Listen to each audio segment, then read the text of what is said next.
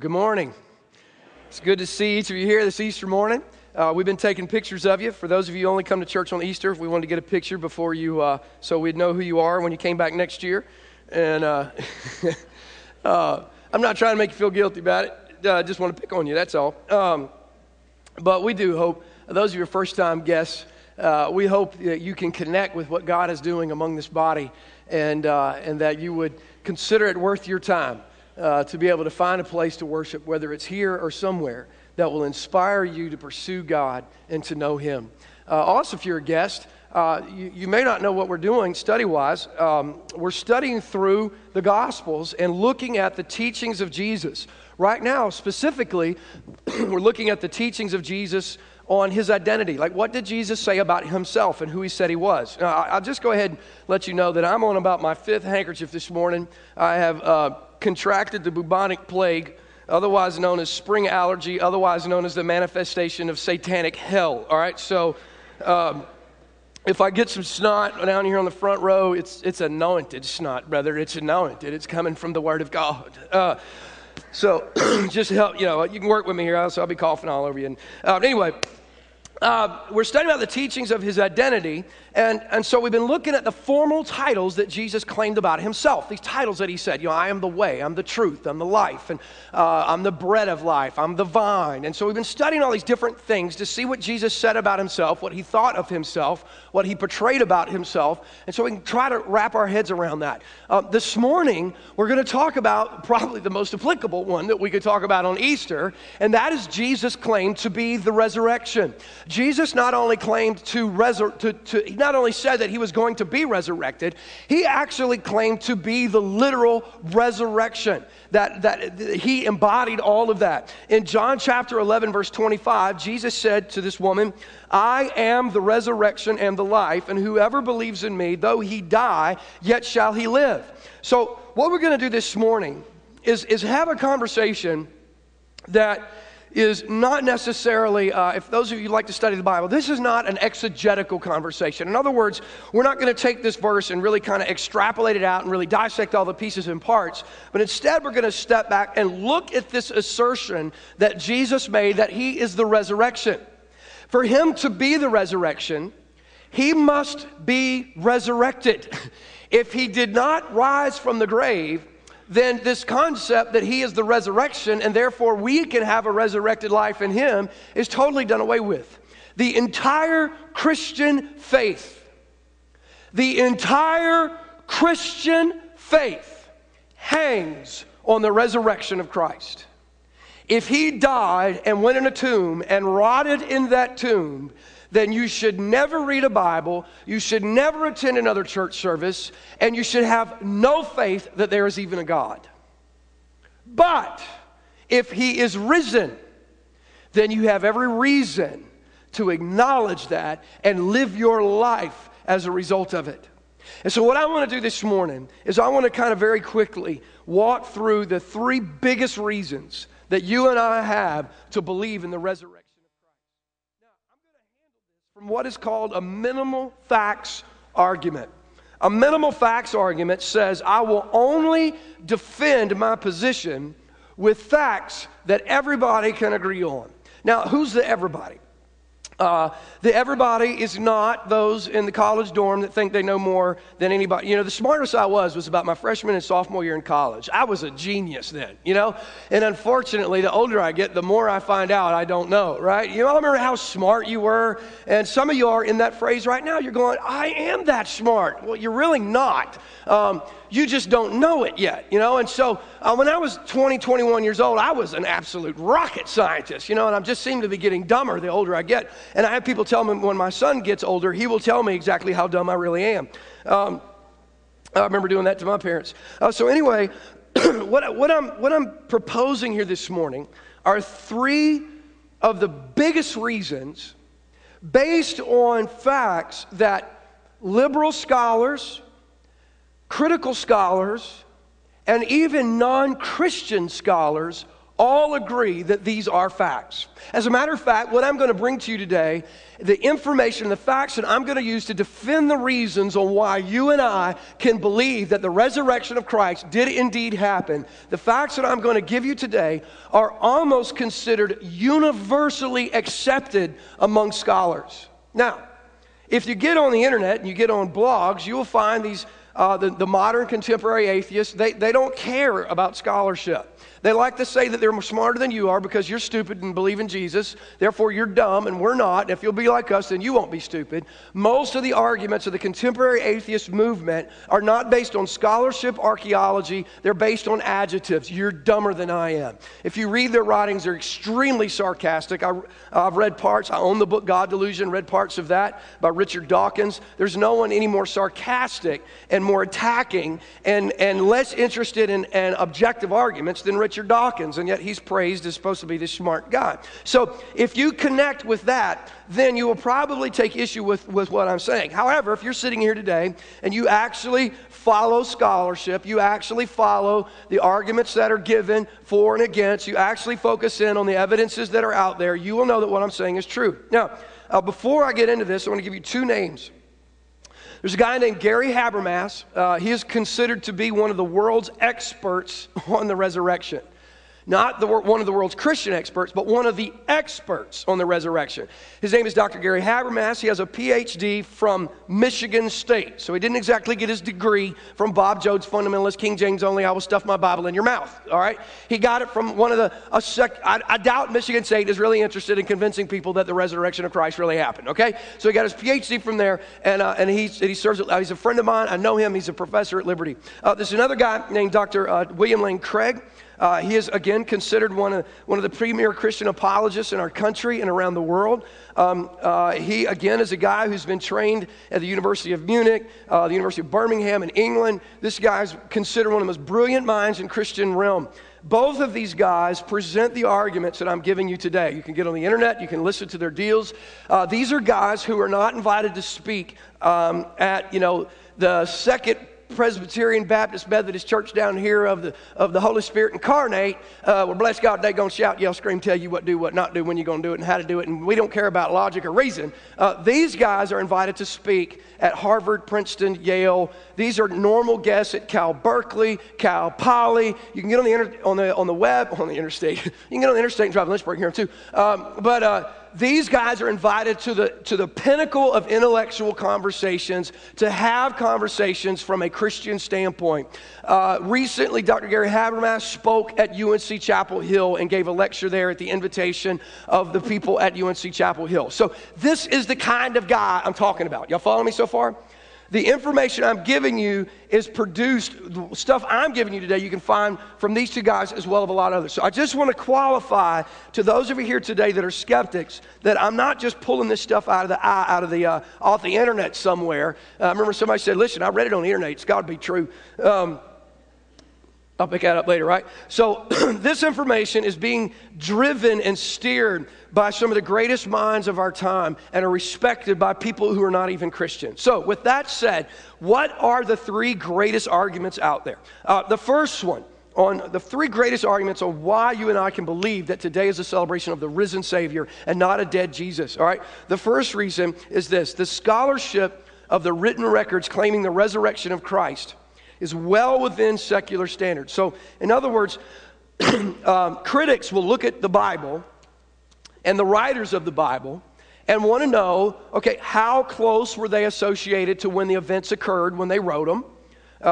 They want to know by what authority they're writing them. In other words, if I said, tomorrow you got up and opened the Gaston Gazette and you read an article by me on how to build a spaceship, then you would know that that was a total comic strip, all right?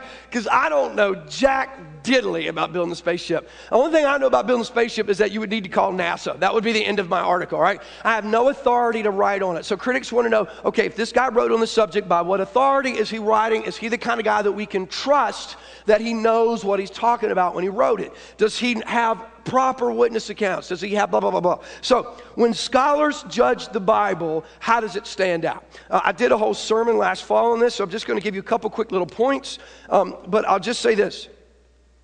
There is let me read this to point to you. It is universally accepted that the most reliable biography of Alexander the Great was written 400 years after he lived. By contrast, it is universally accepted that all 4 Gospels in the Bible were written within 65 years of the resurrection. Mark was written 40 years after, Matthew was written 50 years after, Luke 55, and John 65. All 4 Gospels claim that Jesus Christ was risen. All 4 of them. You can go on to the next slide. So we understand, when you're looking at ancient texts, the most reliable ancient text, Anthony Flew was a famous atheist in the 20th century. He's since died, but he's one of the most famous atheists. He was a liberal scholar, and he said the most reliable ancient text that we have is the Bible. In other words, the guys that wrote what they're writing about are writing it from the standpoint that they say they're writing about. We can trust that what's in there was what was written by the guys who wrote it. Even secular scholars agree on that. But their favorite thing when they're measuring tools is they love the Apostle Paul. They love what the Apostle Paul wrote. Liberals they just get all giddy about the books in the Bible that the Apostle Paul wrote as historical documents. Liberal scholars are more willing to accept Paul's writing than they are even the Gospels. They'll pick the Gospels apart, even though they believe them, that they were written when they were written. They still say parts of them are not supposed to be there, blah, blah, blah, blah. But anyway, among Paul's writings, one of the most universally accepted letters written by Paul is the letter of 1 Corinthians. He wrote this letter to the believers in a city called Corinth. Everybody in the world of scholarship believes Paul wrote it, and that he wrote it to the Corinthians, and that what we have is what he actually wrote. What did Paul write? Well, in 1 Corinthians 15, listen to what he wrote. Now, I would remind you, brothers, of the gospel I preached to you, which you received, in which you stand, and by which you are being saved, if you hold fast to the word I preached to you, unless you believed in vain. For I delivered to you as of first importance what I also received, that Christ died for our sins. Now, when he says he received it, he's referring to this. For those who don't know anything about Paul, Paul had a job. Paul was one of the biggest religious leaders in Jerusalem. He was considered to be one of the most intelligent. He was considered a Hebrew of Hebrews, a Pharisee among the Pharisees, a Jew among the... Paul was like a rock star among the religious leaders. Y'all follow me so far? Paul was considered to be one of the smartest, most intellect. To become a Pharisee, you had to memorize much of the Old Testament. Paul is believed to have memorized all of the law and the prophets. I mean, this guy is a rocket scientist. His job in the early church was to arrest and kill Christians. He later comes to Christ about 2 years after the resurrection of Jesus. They start mobilizing people to kill Christians, by the way, very soon after the resurrection. These Jesus followers were professing that he was risen and that he was God, and it was causing a tremendous problem in Jerusalem. And so they were killing these Christians. Paul stood there and held the jackets as they stoned one of the most famous ones named Stephen. And so he's on his way to Damascus to organize the arrest and killing of more Christians, and he meets Jesus. It's an incredible story. You ought to read it in Acts. He meets Jesus. He spends the next 2 to 3 years trying to figure out, all right, he meets a few months after Christ, blah, blah, blah, I'm getting my time out on this. But anyway, he spends about 2 or 3 years after the resurrection just studying on his own, trying to figure out who this Jesus guy is that he met and studying the Old Testament. He eventually comes back to Jerusalem, and he spends about 2 to 3 years there. So the average amount of time that scholars believe that happens from the resurrection of Christ until he ends up in the church of Jerusalem is about 5 years. He shows up in the church of Jerusalem, and a couple guys, one named Peter, you've probably heard of him. James is the brother of Jesus. John, the most beloved disciple. These guys are in charge. And they share with him the creed of the Christian faith. A creed is a doctrinal statement of this is what we believe. Scholars believe, what I'm about to read you in verse 3, scholars believe, liberal, critical, conservative, no matter what, they believe that this creed was formulated within a few months of the resurrection of Christ. In other words, Paul is meeting with people who knew Jesus personally, who claimed to witness the resurrection of Jesus, and who have formulated a doctrine of belief that Jesus is risen. Listen to what he writes. For I delivered to you as of first importance what I also received, that Christ died for our sins in accordance with the Scriptures, that he was buried, that he was raised on the third day in accordance with the Scriptures, and that he appeared to Cephas, that's Peter, then to the 12. Then he appeared to more than 500 brothers at one time. Now listen to this. He appeared to more than 500 brothers at one time, of whom most are still alive. In other words, and he says those are some fall asleep, not like some of you want to do in my sermon right now, but like fell asleep as in dead. All right, that's what he means by it, okay? So he says, in other words, I know who these 500 people are because I know some of them are dead. Paul has gone out and researched this. Who are these people? What's their story? And he's saying 25 years later when he's writing this letter to the Corinthians that some of them have gone on and died. So he has interacted on about the deepest critical level that you could interact with on this claim that Jesus is risen. Then he appeared to more than 500 brothers at one time, most of whom are still alive, but some have fallen asleep. Then he appeared to James, then to all the apostles. Last of all, to one untimely born, he appeared also to me. For I am the least of the apostles, unworthy to be called an apostle, because I persecuted the church of God. In other words, what we can say is this.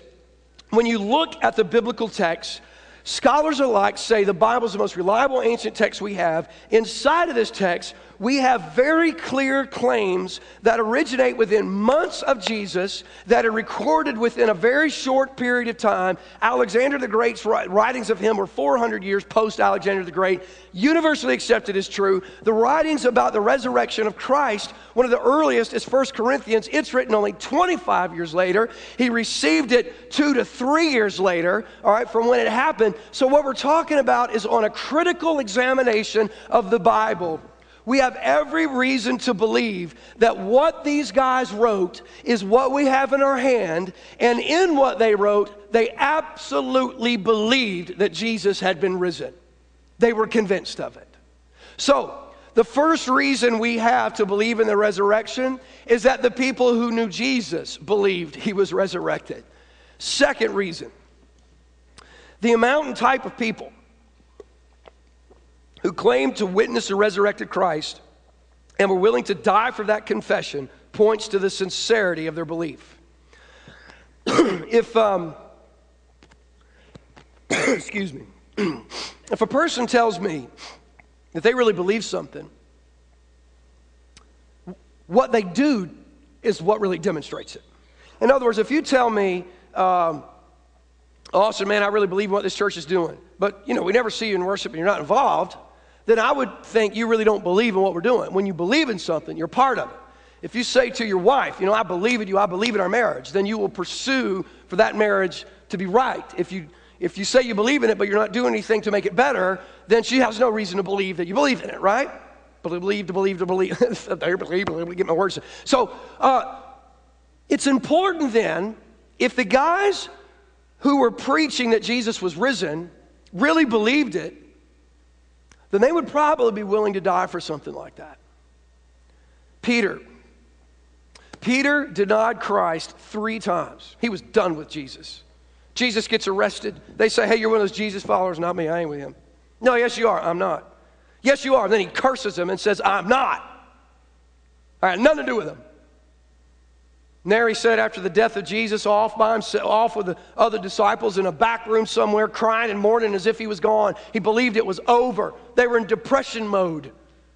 2 women go out, find out the tomb's empty. They come back, you ain't going to believe this. Peter runs down there, he runs in the tomb, sees for himself, and spends the rest of his life proclaiming that Jesus Christ is risen, and died testifying of that. James, the brother of Jesus. How would you like to be the brother of Jesus? I have a younger sister. I did pretty good in school, and I did fairly well in school. Did pretty good in sports. Was a goody kid. I didn't really get in trouble. My sister came along behind me. She's 7 years younger than me. My sister came along behind me. She has a learning disability. She has dyslexia. She had to go to Sylvan Learning Centers. She worked her tail off, ended up graduating, I think with a 3.2 or 3.3 GPA or something like that. Did a wonderful job through school, worked her rear end off. She's a great athlete. She did awesome in sports. Along comes my brother. Now, anytime he messed up, he had to hear where your sister had a learning disability and she was able to do it. You know, your brother, look what your brother did. Your brother went and led this school to da-da-da-da-da-da. Now, what are you going to do? He had to hear all that kind of stuff. Can you imagine being the brother of Jesus? Your brother walked on water. What you got? Remember Lazarus? He raised him from the dead. What you going to do, big boy? You going to cook me dinner? Well, Jesus fed 5,000 with a couple little fishies and a couple little loaves of bread. What you got? I mean, can you imagine growing up with Jesus as your brother?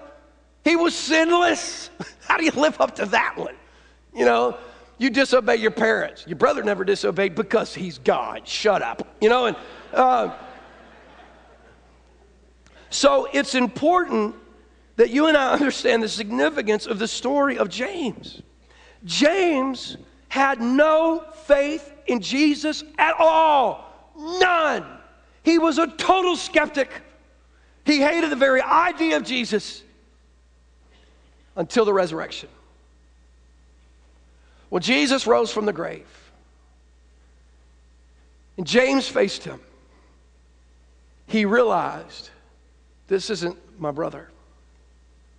He understood who he was and the significance of it. And James surrendered his life to the one that he had hated his whole life and died testifying that he was alive. Jealous brothers don't die testifying that their brother came out of a grave and is God. But he did. Apostle Paul, I already told you he was a murderer of Christians. He was the defender of the religious faith. He was the cultural leader of his time. He was the rising rock star of Judaism. Paul orchestrated the killing of Christians until he claimed to have been confronted by the risen Christ. Paul lived the rest of his life in utter poverty, was beaten, was run out of every town he ever lived in, and was eventually killed because of his testimony that Jesus is alive. It was not a defense of religious tradition that Peter and James and Paul were martyred. It was not a defense of religious culture. It was not an insistence to be Baptist or Methodist or by God, we ain't never going to have no drums. It was an insistence that Jesus is alive. These men gave their life for that. If you need a reason to believe that Jesus Christ is alive, well, the first one is the Bible records it, and it's a very reliable piece of literature, considered to be the most reliable piece of ancient literature that we have in our hands. If you need a better reason than that, well, what about the hundreds and hundreds of people who met Jesus, claimed to have met Jesus, and were willing to die for that testimony? If that still doesn't satisfy you, then there's a third one. The third reason is what I consider to be the best. It's the empty tomb. The empty tomb is not a mere Sunday school lesson. The empty tomb is not something just to make a song about. It's not a phrase. It's not just something where somebody can raise their red handkerchief and wave it around and shout. The empty tomb is the greatest presentation of the resurrection of Christ we have. You say, well, no, it's not, man. There's all kinds of theories out there. Well, every attempt at explaining the empty tomb apart from the resurrection of Christ has been debunked by scholars from every perspective. I'm going to try to share this with you as quickly as I can before my voice finally goes kaput. Here's some of the theories that if you watch, like me, I'm a cable TV geek, so I like A&E and History Channel and all this kind of stuff. If you like watching those channels, you will see these theories put out on the channels. Now, ironically, these theories are growing in their popularity among non-scholars, but they're totally disrespected by scholars. So like, you know, if you go in the average college dorm room, they'll be like, yeah, I just believe Jesus' body was stolen. That's what happened. But if you actually meet people who spend their life studying archaeology, studying the Bible, studying history, critics, scholars, a whole ball of wax, conservative people who do believe in Jesus, liberal people who doubt Jesus, and then just flat out critics who don't believe it at all of them have debunked the theories I'm about to share with you, yet they're still popular in college dormitories and coffee shops and water jugs and everything else at work. So what are they? Well, one of the first theories that people try to say to explain the the empty tomb is this, that the body was simply stolen. Now, that has been debunked universally. Why? Well, as the first reason I'd share with you is because everybody believes that the writers of the New Testament believed he was resurrected. The only people that would have stole the body were the disciples. But they were willing to go to their grave saying he was risen. It is totally illogical that they would steal the body and then manufacture a religion that would be willing to die for, knowing they stole the body and the whole thing's defunct. About the time that a person raised the axe, they would go, okay, all right. I stole the body. You got me. I'm done. The other part is, it's historically accurate. We know for a fact that the Jewish leaders were expecting the body to be stolen, and so they surrounded the tomb with Roman soldiers to keep it from happening. The testimony of his resurrection was within days of his crucifixion. There was still ample time to address this. The Jewish leaders never sought to actually demonstrate the body had been stolen because they couldn't, because it wasn't. The steps they took kept them from ever saying the body was stolen. So, from history that shows what was done to keep that from happening, to the testimony of the early church and a willingness to die, adds up that it's just not logical that one of the disciples stole Jesus' body. Second theory, and by the way, minimal facts, their liberal scholarship, critical scholarship, all agree that that's an absurd assertion. Second, some will then say, well, I know why the tomb was empty. That's not a good reason for you to believe in the resurrection. The tomb was empty. That is just simply something that was manufactured by disciples for personal gain. Well, okay, what personal gain did the disciples get for manufacturing the idea that Jesus was risen? Oh, they got their heads cut off. Their families died. They lived in total poverty. They lived among people who were starving to death because they were outcast from society. So I could see how that really got them a lot of personal gain with that story. Scholars agree that that's ridiculous. But here's the real kicker.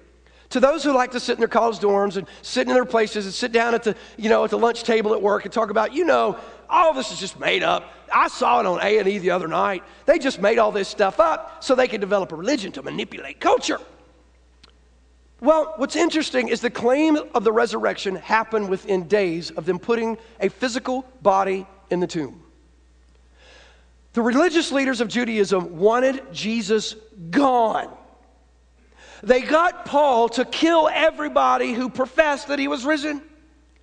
If they had simply made it up, what would be the easiest, most simplest way to show everybody they had made it up? Just walk everybody over to the tomb. Roll the stone back and go, y'all smell that? That is Jesus rotting.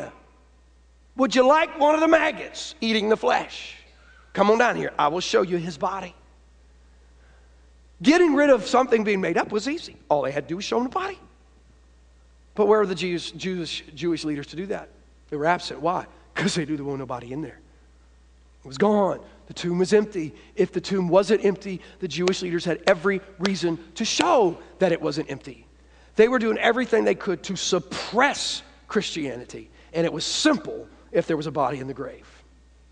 Third reason people give for the empty tomb. They say, well, okay, the Bible, the problem is you people don't even really understand the Bible.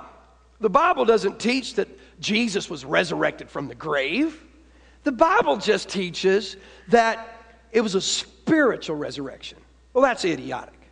That is like either saying, A, you can't read, or B, you choose not to read what you do read. It takes a really intelligent person to make the Bible sound like it doesn't say that there was a bodily resurrection. Matter of fact, the Bible asserts it was heresy to say Jesus wasn't resurrected in bodily form. The first creed of the faith that I just read you claimed it. When you read the Gospels, they went out of their way to talk about that they had gave Jesus food to eat. If it's just a spirit, what's he going to eat? You know what I'm saying? So the Bible goes absolutely out of the way to say that it was a bodily resurrection. So this idea of a spiritual resurrection is absolutely absurd. Scholars all say that's obnoxious. You're an idiot if you believe that. That's a nice way of putting it. All right. So then people say, I got it. You Christians are all fooled. What happened was everybody was smoking some serious stuff and they hallucinated. Now, if you watch A&E, Biography Channel, History Channel, whatever, you'll see this argument. It was a mass hallucination. Mass. Over 500 people, all at the same time, had a hallucination. I listened to an argument on how that could theoretically happen on an A&E show one day. It was hilarious. They finally got to the end of this show, all right, and said, oh, by the way, that can't happen, you know? And so they spent an hour telling us that it could happen and then got to the end of it and said it can't happen. You know why they had to say that? Because no one in their right mind would suggest that all of you in here could have a hallucination right now at the same time, and that hallucination be the exact same hallucination that we all had. And if we did, then we would all have to say we were smoking on the same pipe at the same time, watching the same deal, and we all had the same hallucination. That's crazy, all right? Furthermore, if it was an hallucination, what had to be done? Jewish leaders would simply do this. See the tomb? See the maggots? See the body? He ain't there. He's there. He's not. He's here in the grave. It was easily to debunk. One of the easiest things they could ever do was debunk 500 people who had a hallucination days after the crucifixion of Christ. They just go to the grave and show them the body and tell them all to stop smoking the weed. It'd have been easy. But they didn't. Why? Because there was no body in the tomb. It was empty. If there was a body in there, the Jewish leaders had every reason to point it out. Finally, this one. This is the most almost comical theory that's out there.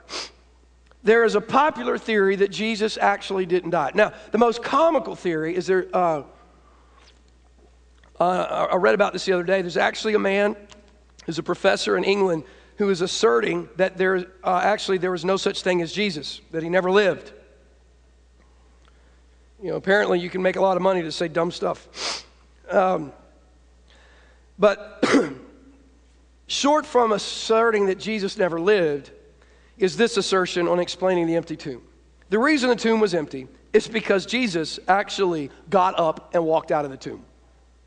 Now, y'all know how dumb that is? History has already said Jesus was absolutely a person. So this guy in England's off his rocker. That he was absolutely crucified. Now, people who are not even believers in Jesus, atheists, all agree that there was a man named Jesus. And he was killed by the Jews. And he was killed by crucifixion. Now, let me help you understand a little bit about crucifixion. Crucifixion is a means of torturing somebody to death. The Romans designed crucifixion to be a way to keep a person in pain and agony as long as possible, to keep them alive as long as possible, but to eventually die so that they could put on display their greatness and how big and bad Romans are. And if you mess with us, you will end up just like this guy.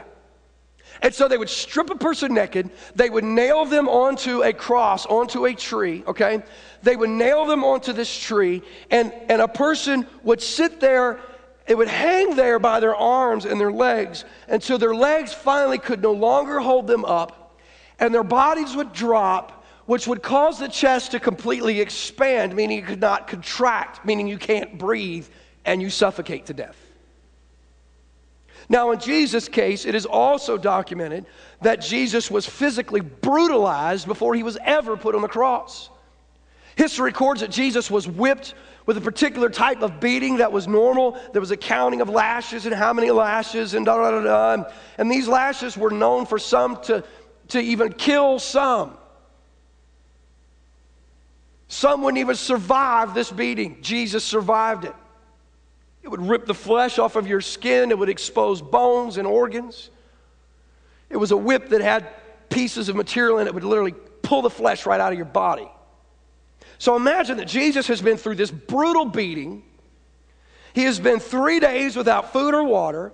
He was nailed to a cross. And to make matters even more interesting, a Roman soldier took his spear and stuck it into the side of Jesus, and history records that water poured out. Now, what did he hit, his bladder? No.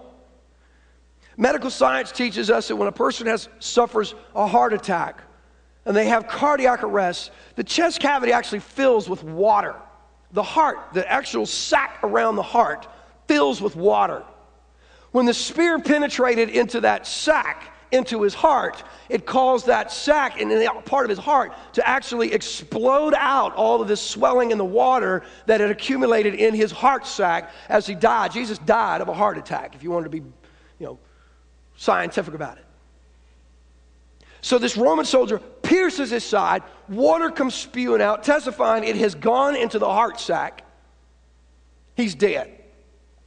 Now, if you're going to tell me that a man who's been through all that was put in a tomb, a stone that took multiple men to roll in front of it was rolled over it, he suddenly wakes up, because we all watch TV. I've seen 24 and Alias and all them shows. Y'all remember Alias? Man, you could die all the time in them. Y'all remember them? I remember my mama watched them soap operas. Somebody always died, and 3 months later, they'd come back to life.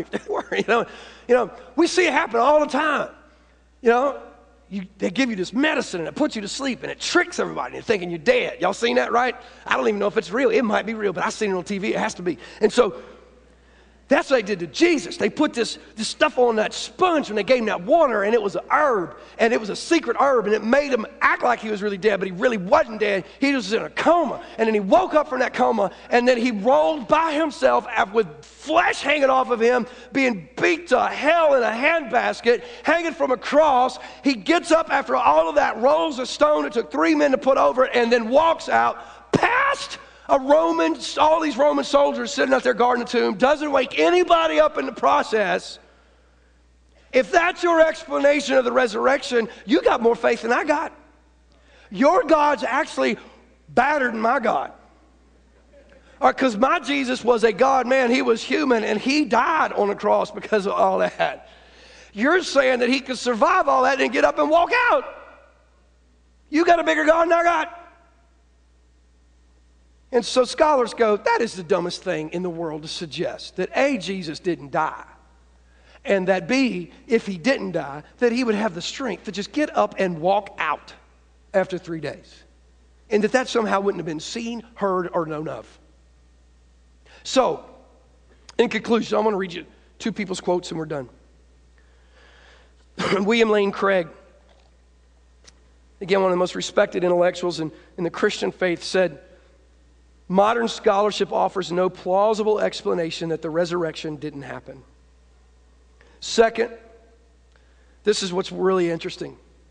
William Lane Craig's a Christian, and he says there's no plausible explanation the resurrection didn't happen. But what about somebody that's not a Christian? This guy named Pinchas Lapide. Honest to God, that's his name. If my mom would have named me that, we'd have had a problem. I'd have changed my name to something, but it wouldn't have been no Pinchas Lapide, all right? Pinchas Lapide was a prominent Orthodox Jewish theologian and scholar. Orthodox Jew, not Christian. He rejected the New Testament teaching of the deity of Christ. He did not believe that Jesus was God. But he concluded that the Christian church, the church, was born out of an act of the will of God, which all the New Testament authors call the resurrection of Jesus from the dead. Lapide believed the evidence was overwhelming and pointing to the certainty of the resurrection. Lapide so believed that the evidence pointed to the certainty of the resurrection that Pinchas Lapide, an Orthodox Jewish theologian and scholar, basically offered a new version of Judaism. He refused to believe that Jesus was God, but he could not deny the resurrection. He studied it and was so convinced of the evidences of the resurrection that he offered back to Judaism. He wrote a book, he offered back to Judaism and says, listen, we have to fit this into our theology that God raised Jesus from the dead. And he essentially asserted that God was grafting in Gentiles into their faith through a different means, and they're all under the same umbrella, and da-da-da-da-da. He ticked off a lot of Judaism with it. But nonetheless, this is one of the most brilliant minds in Judaism went, Jesus really did rise from the grave. Modern scholarship has given up its assault on saying the resurrection didn't happen. It has found it totally impossible to assert.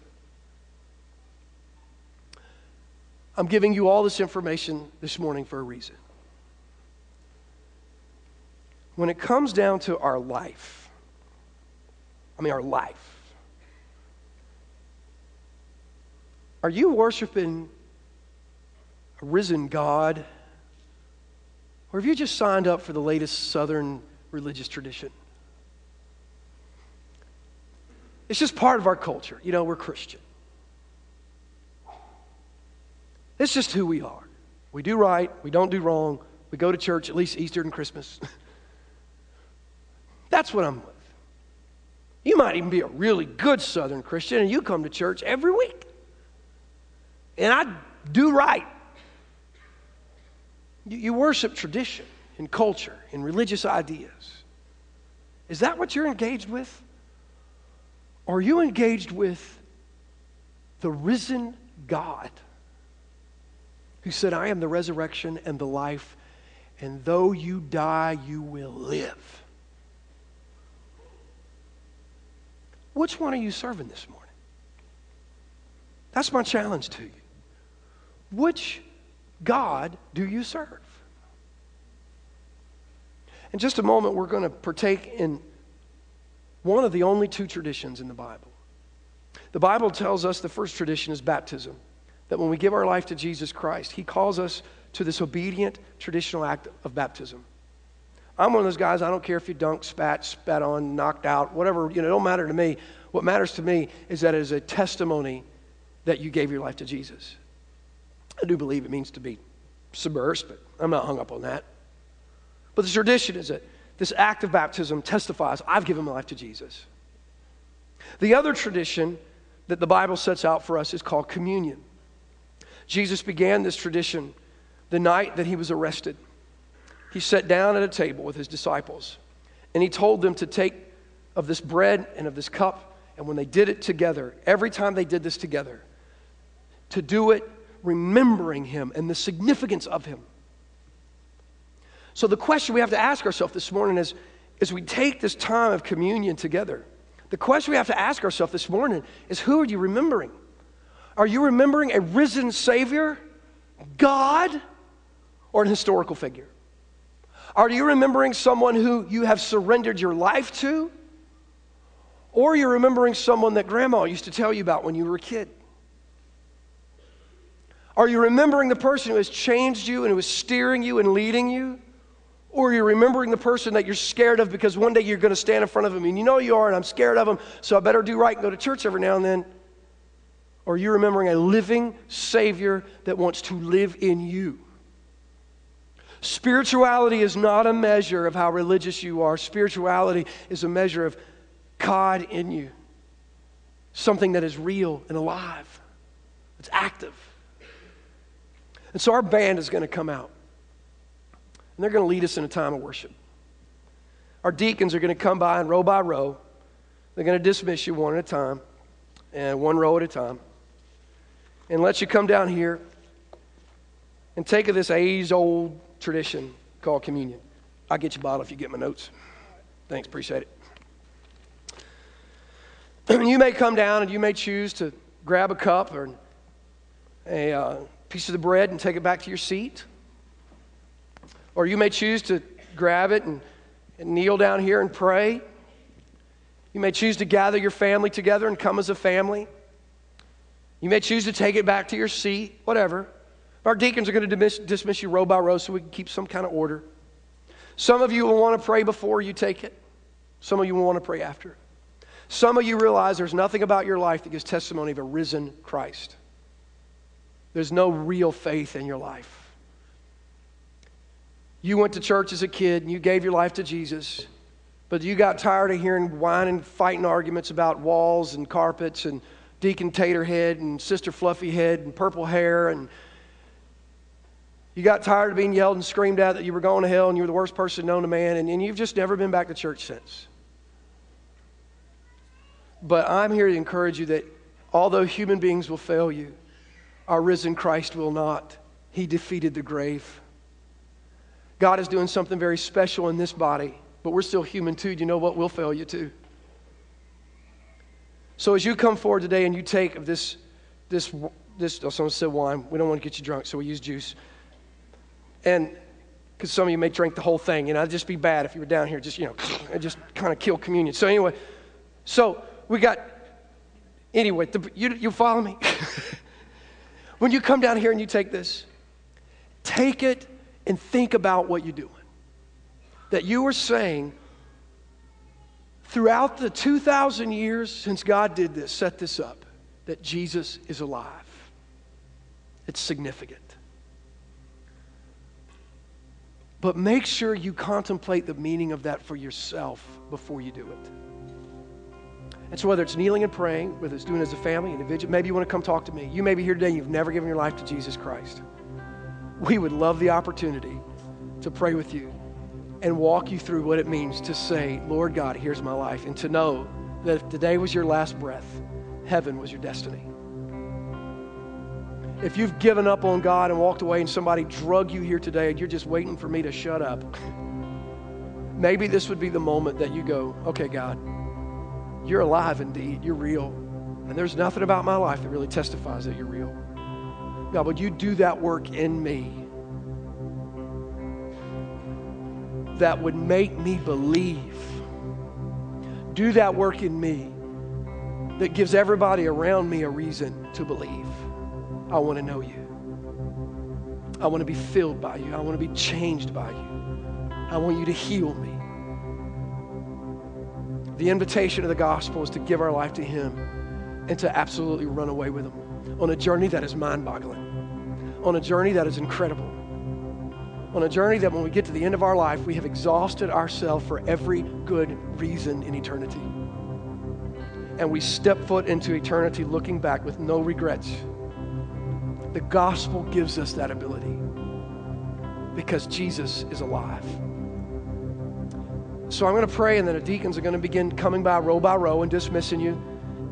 When they come by, and we'll all be standing and singing. When they come by to dismiss you, you can come down, take this, go back to your seat, take it, then go back, whatever. But we're just going to worship together and celebrate that we have every reason that our Jesus is alive. God, in this moment, as people come forward, there may be those who need to give their life to you. And before they take of this tradition, need to just stop and say, God, I can't remember you yet because I've never given you my life. So here's my life. Now I'm ready to partake of this tradition. God, there may be those who are here who've just given up on you. And it's almost entirely the fault of the hypocrisy and idiocracy in the American church. God, may you do such a work in this body. May you do such a work in here every week as we gather and every day as we work together, that we can restore people's faith in you by being the living Jesus to them. God, for those who are here today and they've hit the bottom, they have run from you and they've found the bottom, may they know that the ladder of your grace goes all the way down there, and you're standing right beside them. And your blood has forgiven them. And you simply long to haul them out of that hole. God, for those who've come here today and their marriages are done, may they first find their hope in a risen Savior and then watch what you can do in their marriage. You are risen, therefore all things are possible. Give us the freedom to express that to you in this time as we cry out and sing our praises. In Jesus Christ's name, amen. Why don't you stand? Our deacons will come by in just a moment.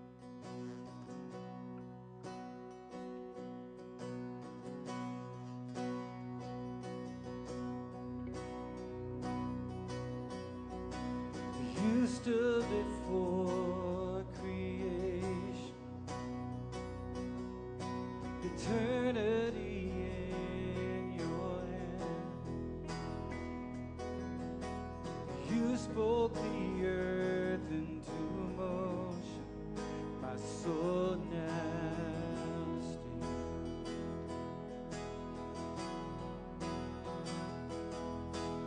You stood before my fear, carry the cross for my shame, sin weighed upon your shoulder, my soul now stands. And what can I say?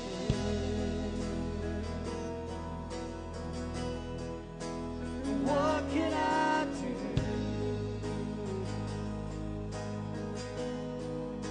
But offer this heart, oh God, completely to you.